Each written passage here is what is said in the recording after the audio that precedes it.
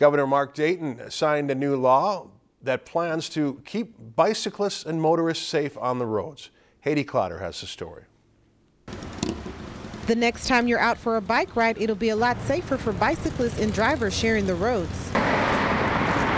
A new law allows motorists to pass bicyclists in a no passing zone when it's safe to do so. The driver, with the ability to go into the other lane, it really gives the cyclist the benefit of more space as well. And I think that's a win-win for both drivers and cyclists. Kelsey Bryan has been biking since the age of 6 and says the new law is a good idea. As long as I don't get hit by a car, I think it's going to be pretty safe. The law says bicyclists should ride as far to the right as possible away from the curb on the right side of vehicles and at least 2 feet away from the road edge. There are some safety precautions you can follow when riding a bike.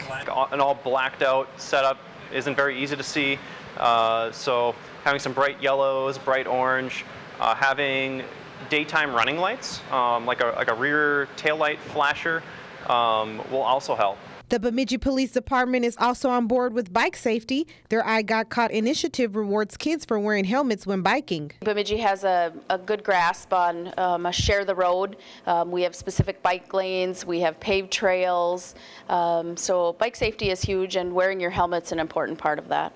The Bicycle Alliance of Minnesota advocated the law and is a push to make the state more bike friendly and safe for everyone. In Bemidji, Haiti Clotter, Lakeland News.